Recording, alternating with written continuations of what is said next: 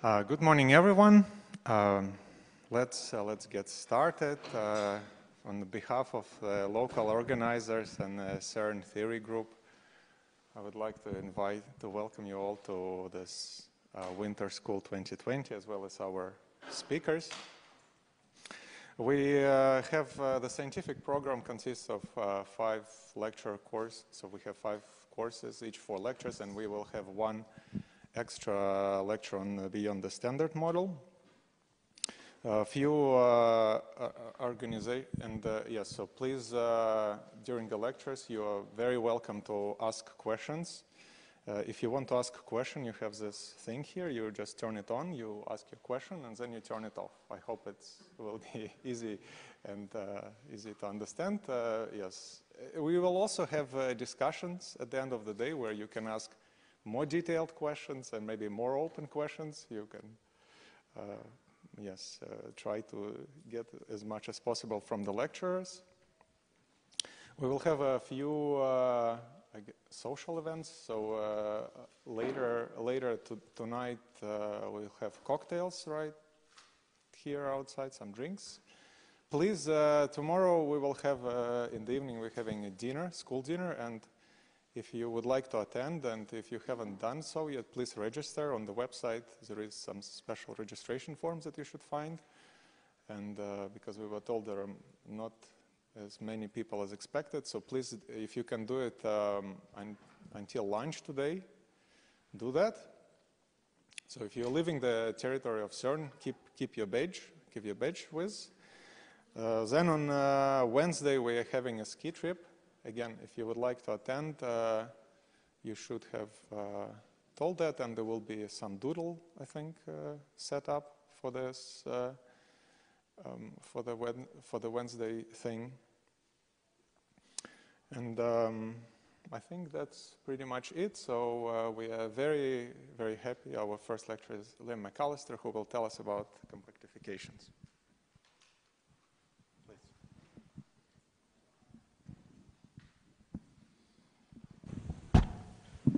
Let me start out by thanking the organizers for inviting me to speak here. It's a great pleasure to be back here. The goal of these lectures is to build up the foundations for string phenomenology, and more specifically, string cosmology, by studying the class of solutions of string theory known as compactifications. By the end of the lecture series, we should be able to examine what's known about de Sitter vacua and some things about inflationary solutions of string theory, at least in certain classes of solutions. And my intention is for these lectures to pave the way for the subsequent lectures by Eran Palti, which will delve into more advanced topics. With that in mind, although I know that a handful of you out there are experienced in many of the details of what I'm about to describe, I am going to begin from the very beginning and try to spend the first 2 lectures especially discussing decisions that occur in this process. How did we come to study exactly this class of solutions? Why these and not others? What is the intention of the whole subject? And then in the second 2 lectures, I'll accelerate a little bit and start to move toward more modern things and try to describe de Sitter constructions, or at least the pieces of de Sitter constructions in string theory. Now, with regard to background, you're of course familiar with and comfortable with quantum field theory and GR. I expect that you've had some encounters with string theory, perhaps many encounters with string theory. The string theory background that's relevant for these lectures is, for example, what would show up in the first, perhaps 14 chapters of Polchinski, as well as some awareness of supersymmetry in 4 dimensions. If I can fill in any gaps in your understanding in those areas, by all means let me know. I've attempted to describe things in such a way that all the concepts coming from string theory are specified and defined, although of course they're not introduced from the ground up here. We're only going to encounter very elementary aspects of cosmology, FRW solutions, the lambda CDM model. Okay, so the plan is to first talk about vacuum solutions. These will be compactifications on Calabi-Yau threefolds. The next topic is the cosmological moduli problem.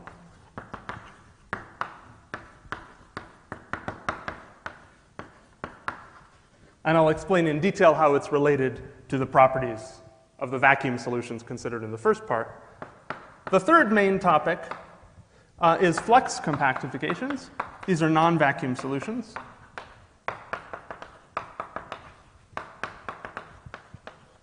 And we'll do this first in 10 dimensions, and then we'll derive a 4-dimensional effective theory. And finally, to the extent possible, given the time constraints, I will talk about de Sitter vacua, focusing on the scenario due to Kocherud, Kalash, Linde, and Trivedi, the KKLT scenario. So one place where you can find a bunch of references for this material is a book I wrote with Baumann in 2014, which you can find on the archive. So you can find references therein. Okay, so the topic is string phenomenology. And string phenomenology, a definition I'll try to defend, is the pursuit of experimental quantum gravity.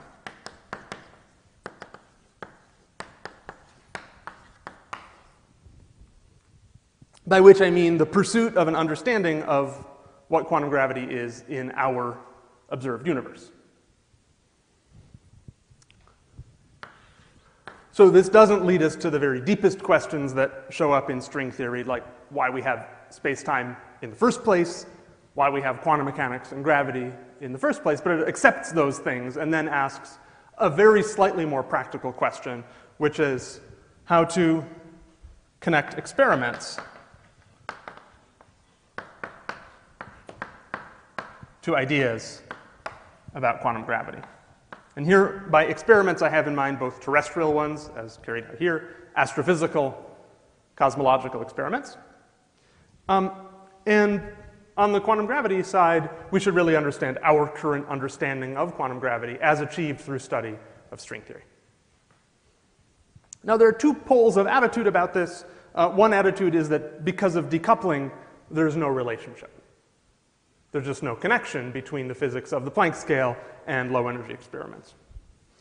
The other attitude, which you will hear much more about in the lectures by Palti, is the possibility that quantum gravity does dictate correlations among low-energy quantities. And to understand them, one has to work directly in the Planck scale theory. So if we're going to bring quantum gravity and experiment together, we have to begin with the most basic facts. It won't do to try to model in string theory very subtle and complicated phenomena before we've captured the most basic ones. So the most basic facts that we need are that the observed universe is 3+1 dimensional and non-supersymmetric.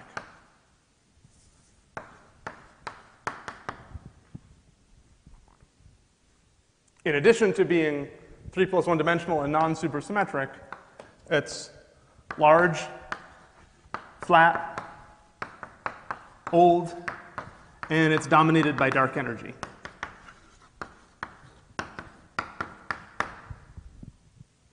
And it emerged from a period of inflation, or something very similar to inflation,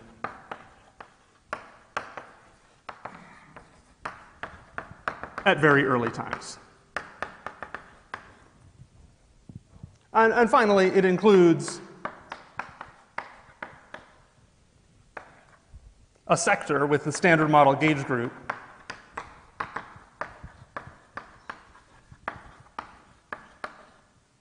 and chiral fermions.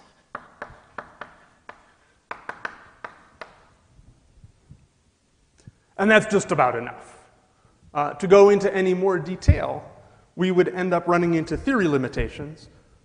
In particular, trying to reproduce, let's say, observed real numbers, like the value of the dark energy density or the Higgs mass in string theory at our present level of development of the theory is questionable at best. We would all love to be able to do it, but let's first convince ourselves that we can demonstrably, provably recover these gross aspects. We're going to have quite enough difficulty just trying to find a universe that's 3 + 1 dimensional and non-supersymmetric and dominated by dark energy, i.e. a de Sitter vacuum. So we don't want to get carried away trying to find, for example, the right pattern of Yukawa couplings just yet. As a remark, there's a gigantic literature on doing particle phenomenology in string theory.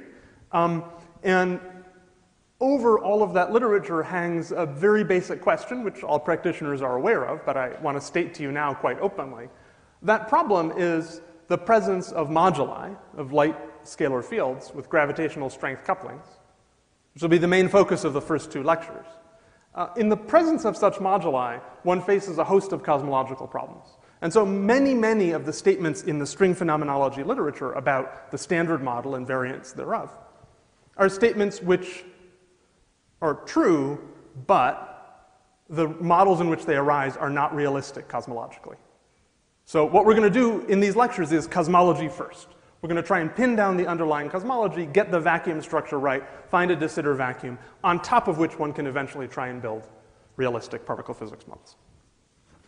Oh, I forgot to say, so of course we have the discussion for long conceptual philosophical questions, but any questions whatsoever about omissions or clarifications or criticisms, please jump in and interrupt me.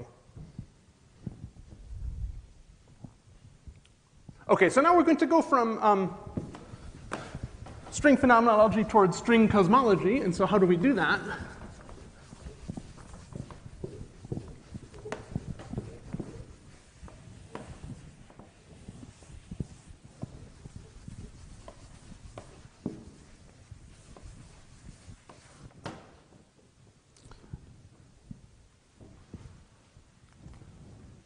Well, we have to start with what we know about string theory.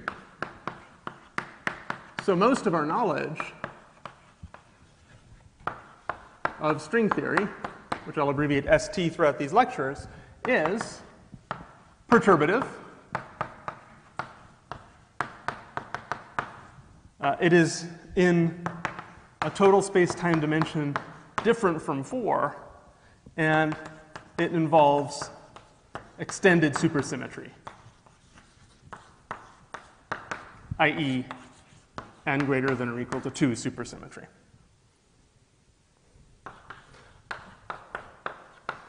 But we absolutely must have d equals 4 and n equals 0. And that's the basic problem. We're trying to bridge the gap between what we actually understand and what we need. And the basic compromise that's made in the subject is one can study n equals 0 theories by studying n equals 1 theories.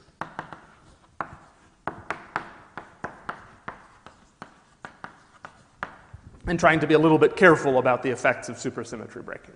At least a starting point for building some understanding will be n equals 1 theories. So most of the work in string cosmology,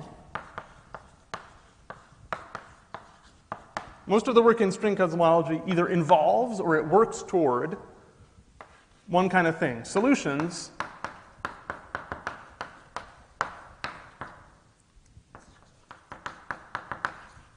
of critical superstring theories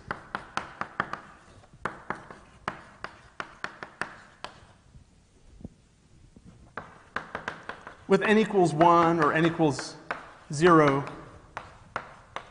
supersymmetry in maximally symmetric 4-dimensional spacetimes.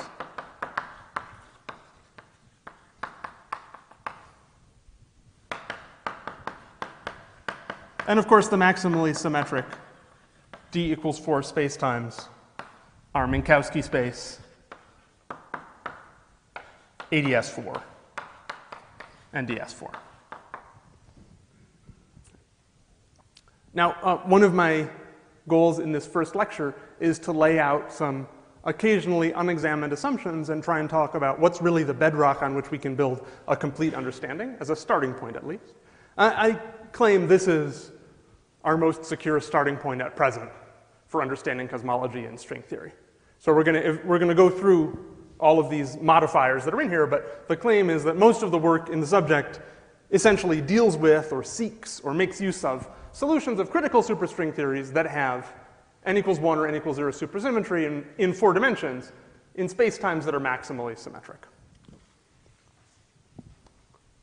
One would love to find spacetimes that are more interestingly dynamical, like inflationary spacetimes, but the standard strategy is to begin with something simple, like a de Sitter vacuum, and then gradually study something a little bit more involved, like a nearly de Sitter vacuum, such as an inflationary solution.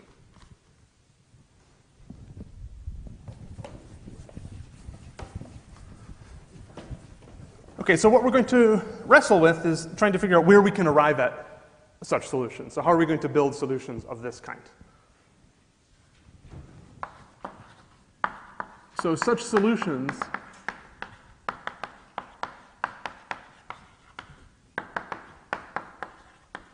involve an internal conformal field theory with left moving and right moving central charge equal to 9.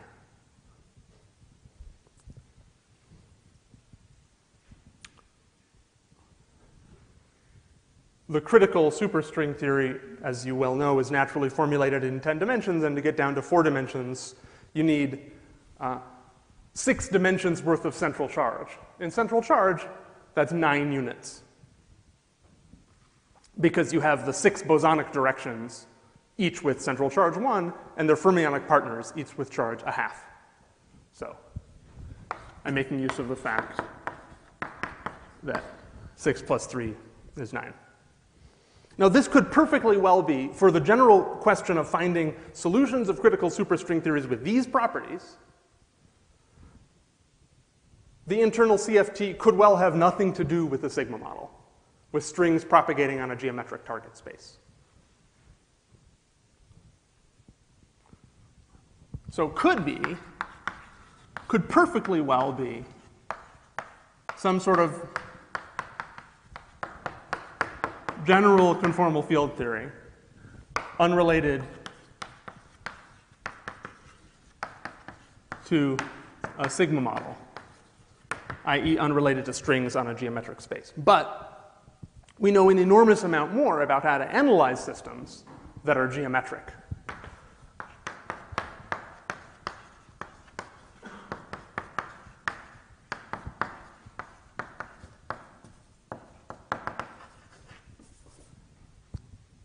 It depends a little bit on which kind of questions we're talking about, but for most purposes and for most theorists, we're a great deal better at analyzing geometric solutions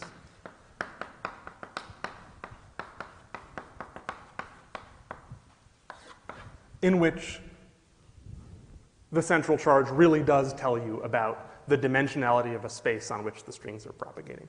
Okay, and the reason for that is extremely simple. We've evolved to navigate in geometries. And so it's a little bit easier to think about an extra 6 dimensions than it is to think about an arbitrary CFT.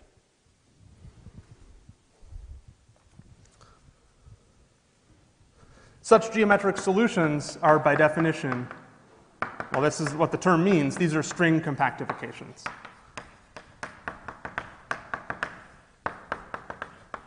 And so the topic of these lectures will be string compactifications, geometric solutions with the above stated properties.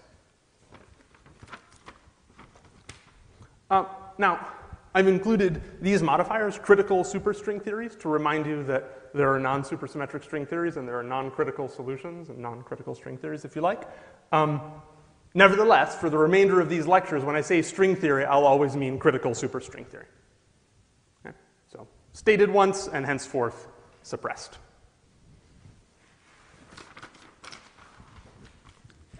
Okay, this would be a good time if anyone has any questions about the direction we're going. or anything else.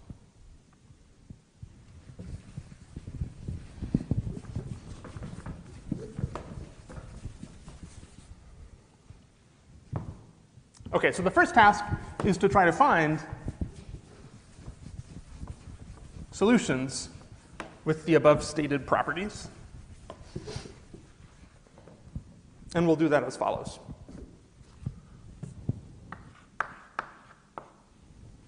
The low energy effective theory of string theory is supergravity. And we're going to seek solutions of supergravity.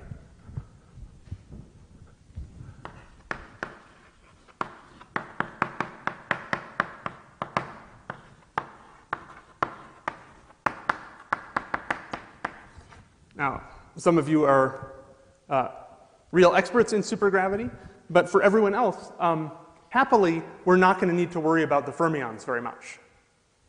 We're interested in classical solutions.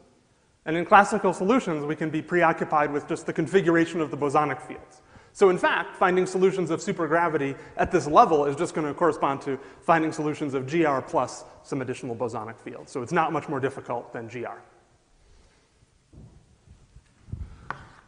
So let's seek solutions.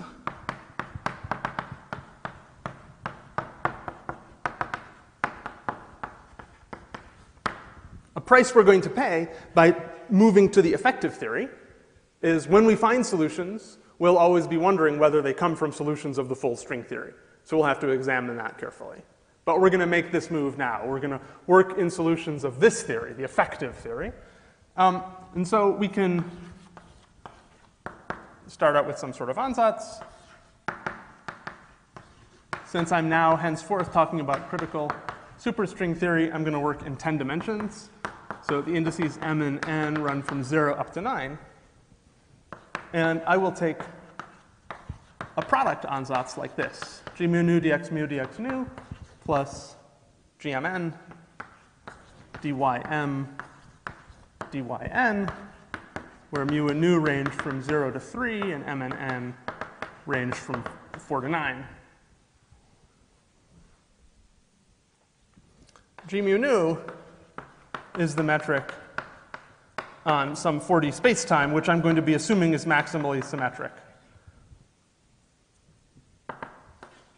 So Minkowski space ADS4, DS4. And this metric, GMN, is a metric on a compact Riemannian manifold.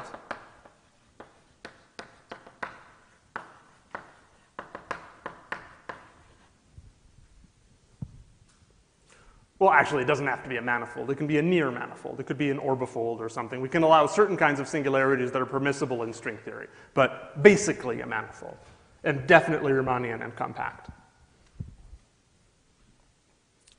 Now, at this point, I have not written a warp factor. We'll encounter one later, so I have not written in front of the Minkowski part, or ADS part, some function f of y.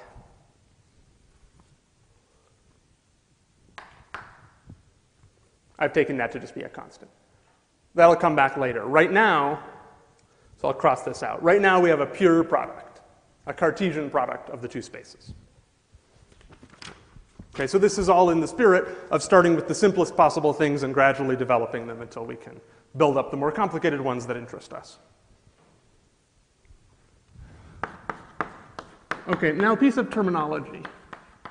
We're going to define a vacuum solution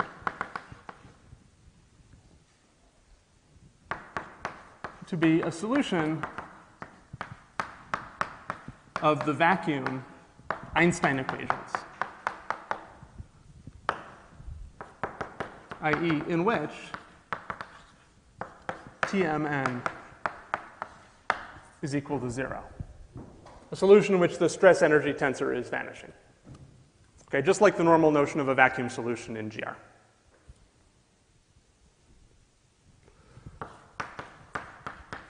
Such a solution is pure geometry.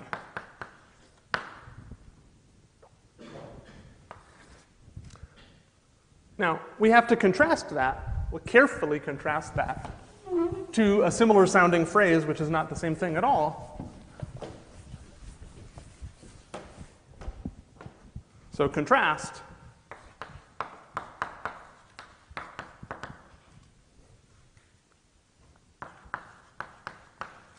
vacua, which by definition are just solutions of string theory. If I say that I have a string vacuum, I mean I have a solution of string theory. Often it'll be implicit, and we'll come back to this, often it'll be implicit if I tell you I have a vacuum, that it doesn't come in a family, that it's isolated. But different workers use different notions, different specific senses for this word. However, it's important to note that vacua and vacuum solutions are not the same thing. There's a simple Venn diagram in which one has vacuum solutions here. The big thing is the set of all vacua, and so the complement in here are the non-vacuum solutions. Well, non-vacuum solutions clearly are just things in which there's non-vanishing stress energy. And for example, the flex compactifications that will be the main subject of the last 2 lectures are non-vacuum solutions. Why, if we're interested in non-vacuum solutions, are we starting with vacuum ones? Well, because we want a clean, simple starting point. It'll turn out it's a starting point with extended supersymmetry and a lot more mathematical tools available. We'll understand that fully, and then we'll start to introduce stuff on the right-hand side of the Einstein equations.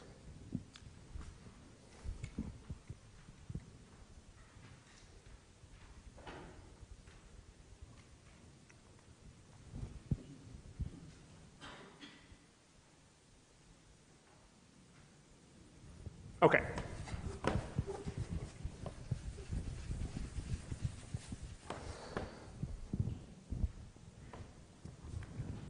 So we're trying to find a solution of the vacuum Einstein equations. And it's easy to write out the vacuum Einstein equations for this ansatz. They read Rmn equals 0, which implies, since we have a product ansatz, that R mu nu equals 0 and Rmn is equal to 0, where these are the Ricci tensors constructed from G mu nu, Gmn, respectively. Well, R mu nu equals 0 implies that de Sitter and anti-de Sitter are impossible. And our only possibility is Minkowski space.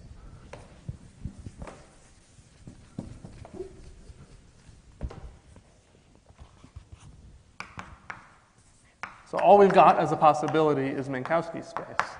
And Rmn is equal to 0 implies that our 6 manifold is Ricci flat. So that was pretty easy. What we saw was that if we try and find a vacuum solution of the supergravity theory arising in critical superstring theory with an ansatz like this, then the only possibility is Minkowski space times a Ricci flat 6 manifold.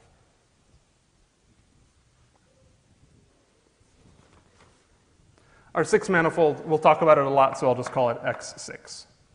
So X6 has to be Ricci flat.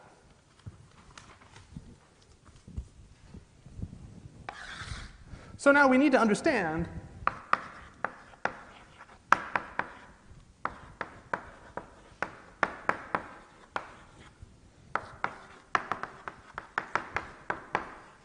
Ricci flat 6-dimensional Riemannian manifolds. We've been driven to that by our search for vacuum solutions. The trouble is, Rmn equals 0 is a very hard partial differential equation. One measure of how hard it is that in the 6-dimensional case, again, this manifold compact, there aren't any analytic solutions to date. There are approximations. There are situations in which it's known that a solution exists. but no one has yet been able to find any solutions. Now, if you ask your grandparents, why do people study Calabi-Yau manifolds, the answer you'll probably get is something like, or the best answer you're likely to get would be something like, well, if a 6-manifold is a Calabi-Yau 3-fold, then by Yau's proof of the Calabi conjecture, that guarantees vanishing Ricci tensor. And also, you wanted Calabi-Yau 3-folds anyway to have supersymmetry in order to solve the hierarchy problem. So typically told, the logic we have inherited is something like, well, a Calabi-Yau 3-fold, about which much more in a moment. If you have a Calabi-Yau 3-fold, then the Ricci tensor is equal to 0. And if you have a Calabi-Yau 3-fold, then you have some supersymmetry. And anyway, we want supersymmetry to solve the hierarchy problem. Well, wait a minute.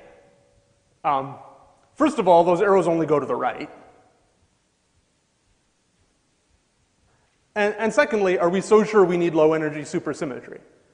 I'm perfectly happy and will consistently throughout these lectures assume that supersymmetry is valid near the Planck scale or the string scale. But we don't have any evidence, really, for supersymmetry at much, much lower energies. And so I think this is not a credible justification for thinking about Calabi-Yau 3-fold specifically. What is a Calabi-Yau 3-fold? Well, I'll be giving you a rather complete story of that in just a few moments. So we're going to try and be careful about both of these implications. So what we'd like to arrive at then, in the spirit of exposing our assumptions, we'd like to arrive at a complete understanding of what choices actually led people down the road and should still lead us down the road of studying compactifications on Calabi-Yau manifolds.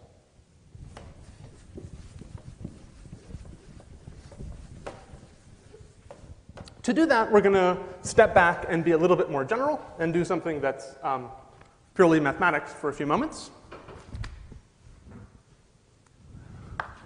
So now, let's step away from 6 dimensions and suppose that Xn is a Riemannian manifold.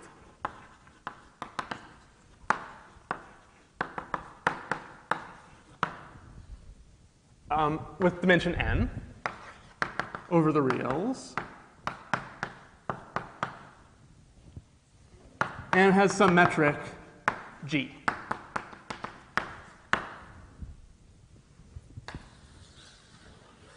So here's Xn, and let's fix a point P in Xn. So here's the point P, and we're going to consider some loop gamma that travels from P around the manifold and comes back.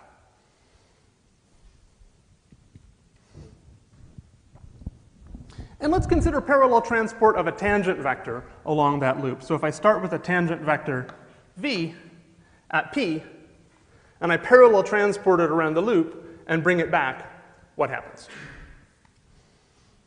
So we're going to consider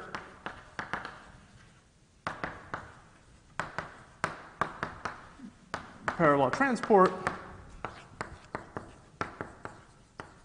of a tangent vector around some loop gamma.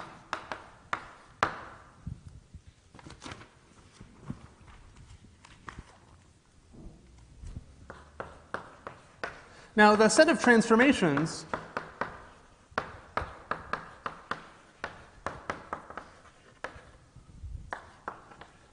resulting from such parallel transport for all such loops is the holonomy group.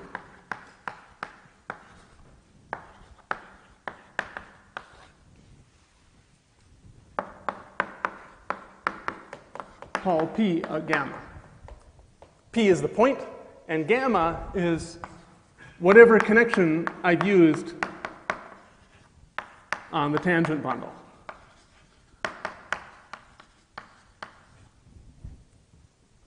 Now, in fact, the choice of the base point doesn't matter if the manifold is connected. Because if I had some other point, P prime, and I wanted to consider the holonomy that arose from loops at P prime, well, I could always connect P and P prime by traversing the loop this way, get over to P prime, and then go back again. So the holonomy group at P and the holonomy group at P prime, by this diagram, are related by conjugation. All P of gamma, all P prime, are related by conjugation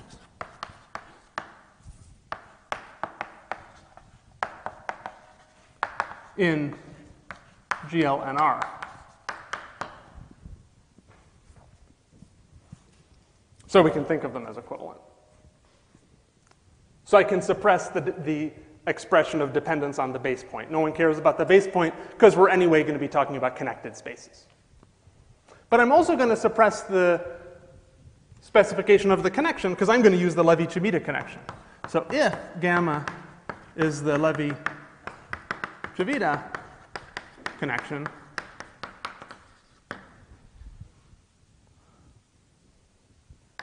we write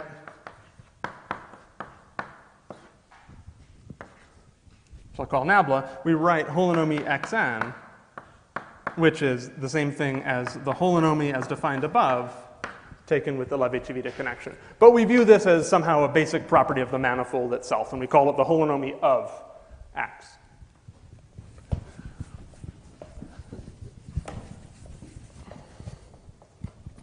This thing is called the Riemannian holonomy group.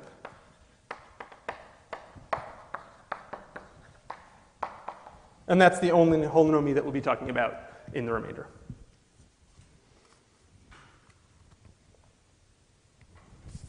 So now, suppose Xn is orientable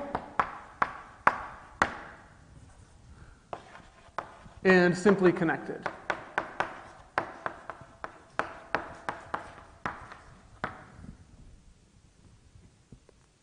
Then there's the theorem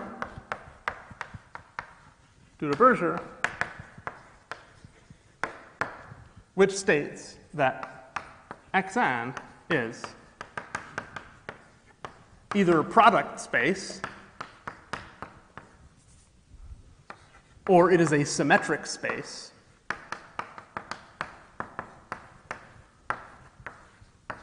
i.e. the coset of a Lie group G by a Lie subgroup H, or one of the following holds.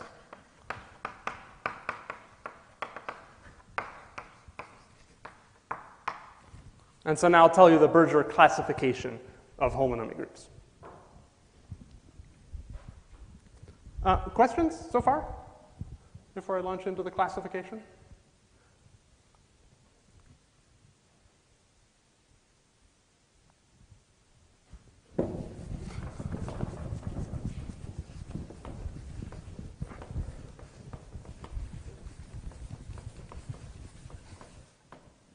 Now, I include these possibilities that Xn is a product or a symmetric space because they're required to make the theorem true.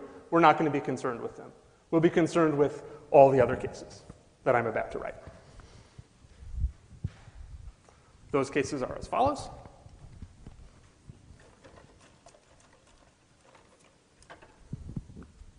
Remember, we're talking about an n-dimensional space.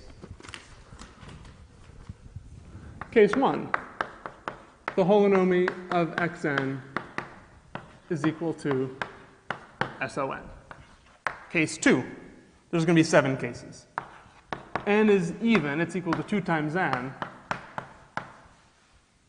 and whole Xn is equal to um contained in SO2m. Case 3, n is equal to 2m. The holonomy of Xn is equal to SUM contained in UM contained in SO2m. Case 4, n is a multiple of 4. And the holonomy of Xn is SPM, which sits inside SO 4M. Case 5. Again, a multiple of 4. N is equal to 4M.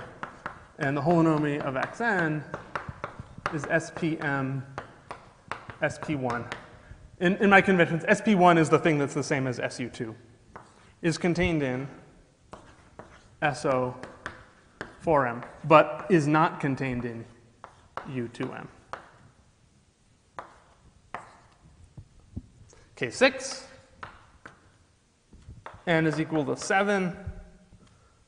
And the holonomy of Xn is equal to G2, which sits inside SO7.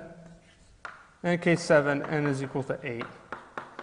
And the holonomy of Xn is equal to spin 7, which is contained in SO8.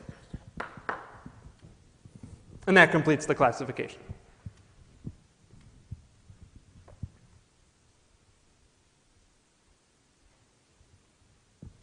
Now, several comments about this classification. You might get the idea that, well, anyway, he's only interested in dimensions up to 11 or maybe 12, so maybe he just stopped. And there are other interesting exotic cases with higher dimensions. No, the only cases possible are these.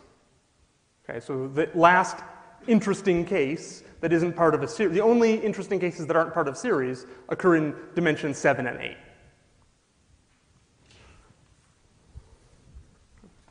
So let's spend some time unpacking the properties of these 7 cases and see which ones we should be especially focused on.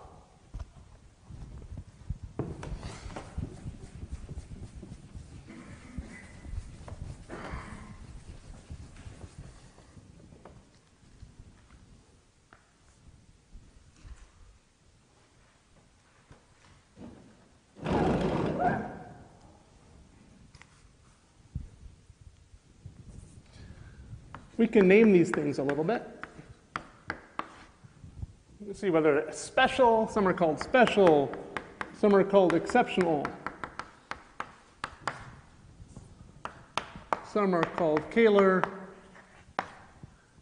and some are called Calabi-Yau.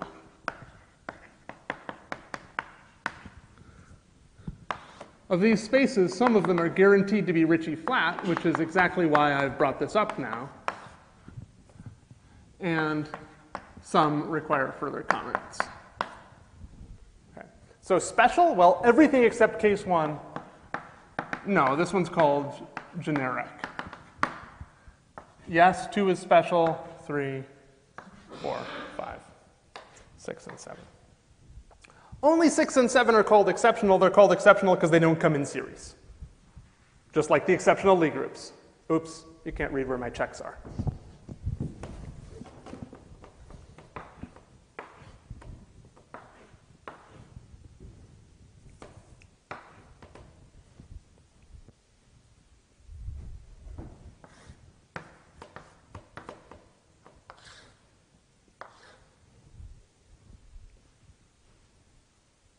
Kähler, which ones are Kähler?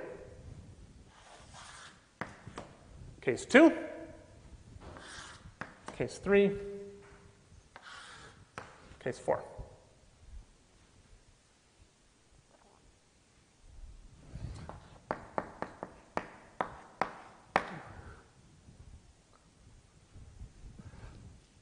The easiest way of understanding what a Kähler manifold is it's a manifold whose holonomy is contained in and possibly equal to the unitary group in the appropriate dimension. So since here the holonomy is the unitary group and here it's contained in the unitary group, cases 2, 3, and 4 fulfill that definition of being Kähler. Now, Calabi-Yau, by definition, well, one definition following Yau's proof is you could say the Calabi-Yau manifold is holonomy is contained in SU in the appropriate dimension. And there's only 2 cases of that here. Those are cases 3 and 4.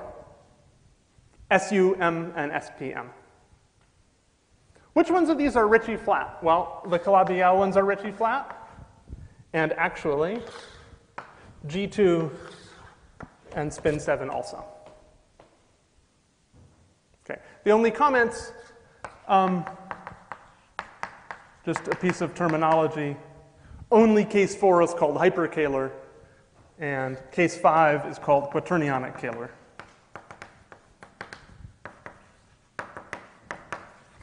And you could be forgiven for thinking that a manifold that's quaternionic Kähler is Kähler, but they're not. Because SPM, SP1 is not in U2M. That's why I wrote this here. So these manifolds aren't Kähler. They're also not Ricci flat. Now, in these lectures, we're not going to spend much time on anything except case 3. And the reason for that is if we now seek, so what were we looking for after all? We wanted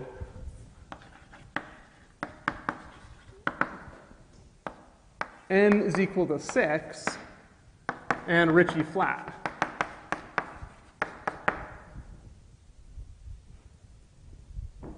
So the Ricci flat cases are here. Here the dimension can be any even number. Here, and it's Ricci flat. Here it can be any multiple of 4, which 6 is not, and it's Ricci flat. Here it can be dimension 7 only, so not 6. Here it can be 8 only. So the only case of interest to us is the Calabi-Yau threefold case.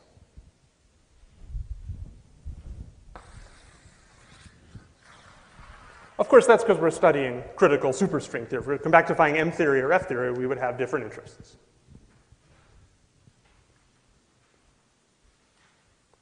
Now,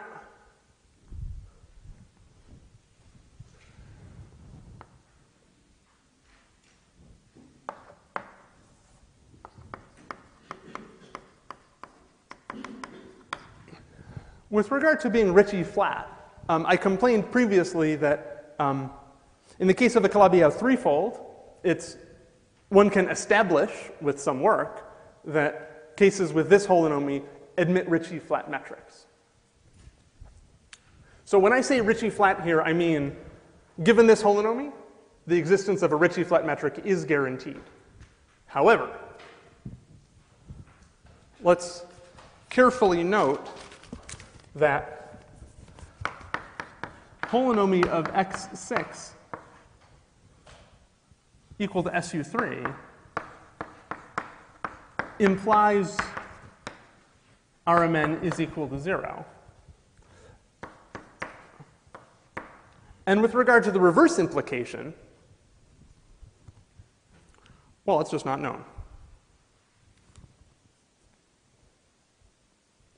To the best of my knowledge, it's not even widely believed that the reverse arrow holds. I don't think anyone has a conjecture named after that person that says, oh yeah, everything that's Ricci flat is in fact special holonomy. Now, you're entitled to make that conjecture if you want, because there are no counterexamples in the literature. No one's found an example of a Ricci flat manifold that doesn't have special holonomy. I'm always talking about compact cases. Okay. So every example, so all examples, all known Ricci flat xn do have special holonomy, which means that they fulfill cases 2 through 7, one of these cases, but not SON.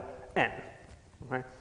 But there could be a whole universe of, let's say, compact 6 manifolds that are not complex, that have holonomy SO6 and are nevertheless Ricci flat.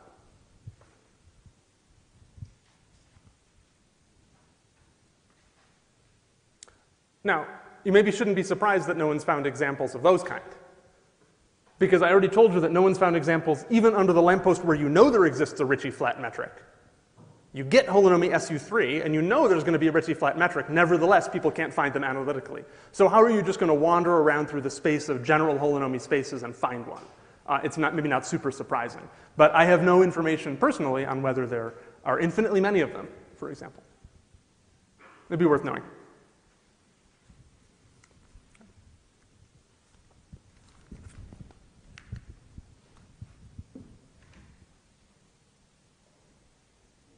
Okay, It's also true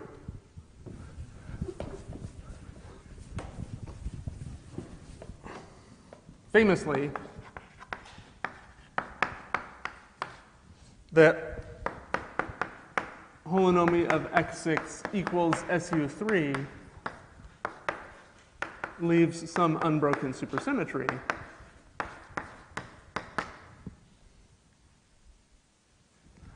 And the easy way of remembering that counting is that little SO6 is little SU4, and 4 is 3 plus 1. So if you think of the representations of spinors, you can understand them as being 4s of SO4, and you can understand the action of the holonomy group as transforming 3 of the components and leaving 1 component a singlet. This is the famous singlet that arises in Calabi-Yau compactifications.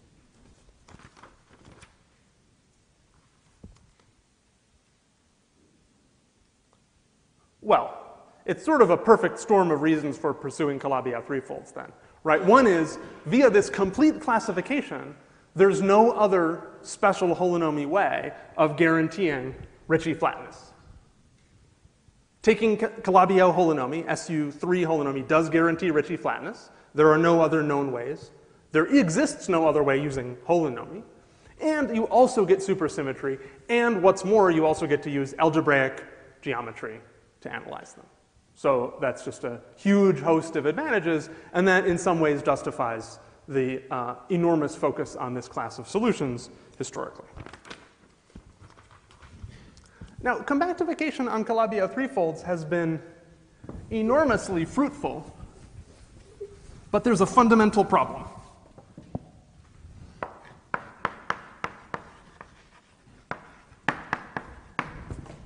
The fundamental problem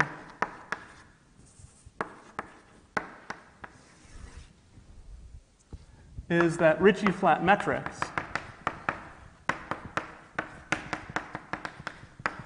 on Calabi-Yau threefolds come in continuous families.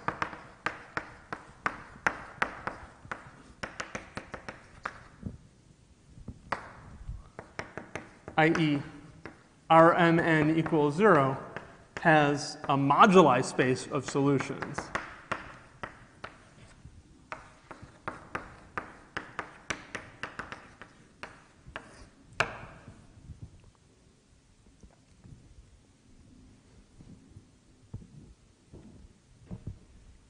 This is a fundamental problem for cosmology, the reasons for which I'll explain to you a little bit in the remaining moments, but then primarily in the following lecture. In brief, these moduli correspond to light scalars in 4 dimensions, and they present grave problems for both early and late cosmology. And so understanding the physics of compactification moduli is perhaps the key theme in string compactifications. But before turning to the cosmological implications of moduli, let's briefly talk about the geometric origin of moduli. One of the moduli is very easy to see.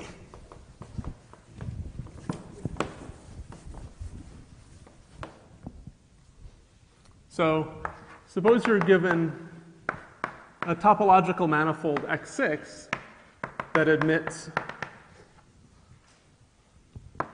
some metric G with holonomy equals SU3.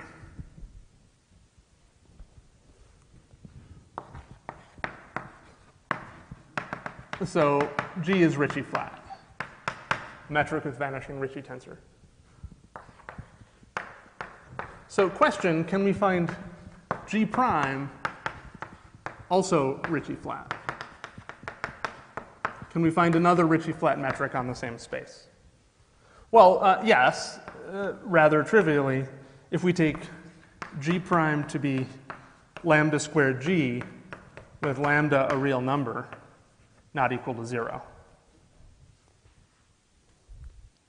then Rmn of G is equal to 0 implies that Rmn of G prime equals 0. This is what's often called the breathing mode. It's called the breathing mode because it corresponds to an overall dilatation of the space. And normally when one gives sort of a trivial, flippant answer to a question like this, that's an unimportant, purely mathematical thing. Actually, no. The breathing mode is going to be, in many ways, our most important modulus in the whole story. But we'll want to figure out what the other moduli are as well. So when I say the breathing mode is a modulus, all I mean is that if I have a Calabi-Yau with a particular metric G, I can dilate that and preserve the Ricci flatness condition. But then there's nothing stopping me from dilating it slightly more in one part of space-time than in another part. This is why there's a light field in the four-dimensional effective theory.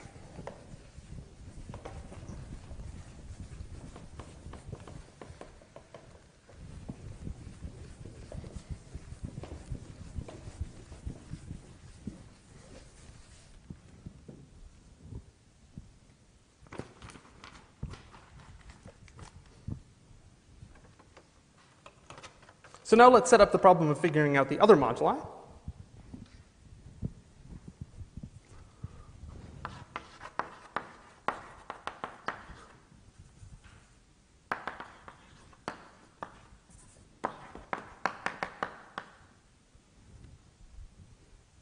And to do this, we're going to have to at least introduce some coordinates. So we'll introduce some complex coordinates. Z1, Z2, Z3, and Z1 bar, Z2 bar, Z3 bar, which I'll call the Zi and the Z bar I bar.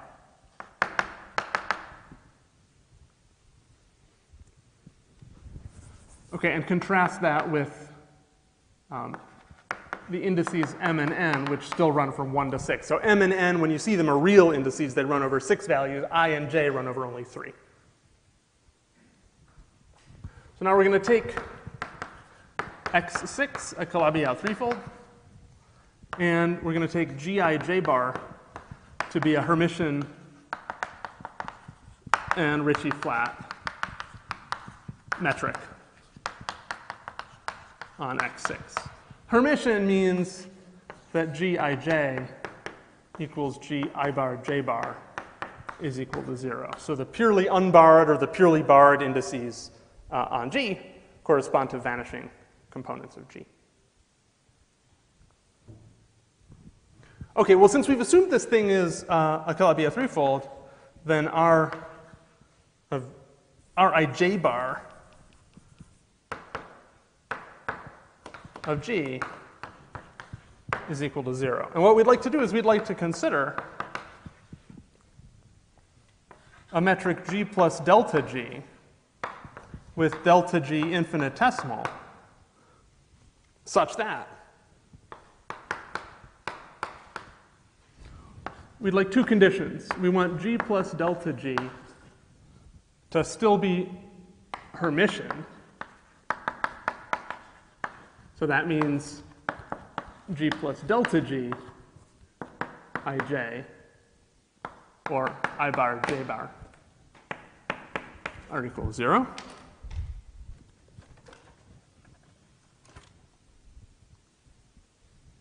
And secondly, we want to see if we can find another solution to the Ricci flatness conditions. We'd like Rij bar of G plus delta G to equal 0. So this is simple enough. We started with the Ricci flat metric, and we want to ask, can we find an infinitesimally adjacent Ricci flat metric? If we can do this for something that's infinitesimally adjacent, well, then we found the beginnings of a family of solutions. We found a deformation of the metric. Now, how shall we go about this? Well, we can write a general G as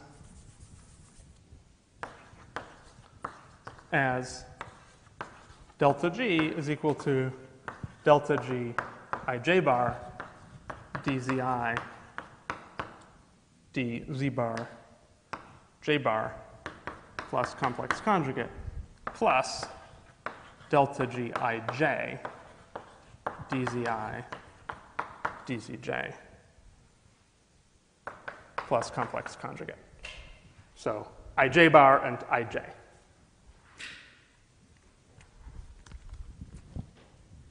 Okay, and so in the last minute of this lecture,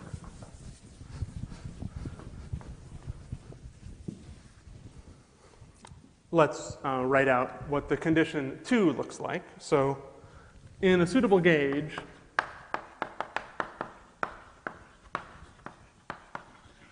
okay, if you care, I'll tell you what the gauge is. The gauge is given by nabla m delta g mn minus a half nabla n delta g upper m lower m equals 0. So in that gauge, 2 can be linearized. The Lishnarovitz equation.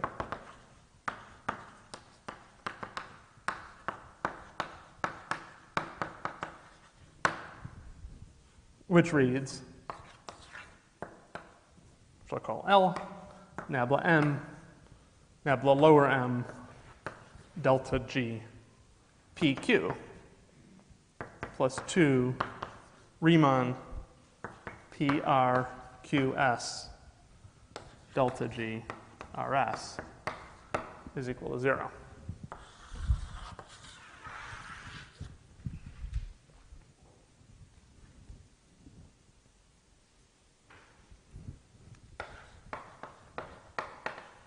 And one finds that the ij bar and ij, I bar, j bar terms decouple. That means that if we try and solve the Lishnarovitz equation, which is a linearization of the condition that the metric is still Ricci flat, if we try and solve this linearized condition for Ricci flatness, we find there are 2 classes of solutions that don't mix with each other. In one class, the metric that we're studying has ij bar parts, and in the other class it has ij and I bar j bar. Okay, so that's all I have time for this time. Next time, after the break, in fact, we'll continue developing this, and then we'll talk about how the resulting moduli are cosmologically problematic.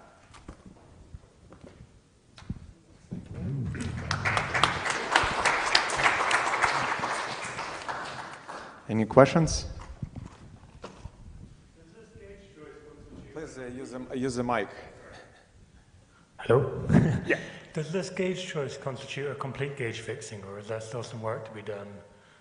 That's a good question. I don't know. I would have to stare at that for a second to see whether it's complete. Okay. I think it's complete, but I'm not sure. Yeah. Thanks. Any other questions?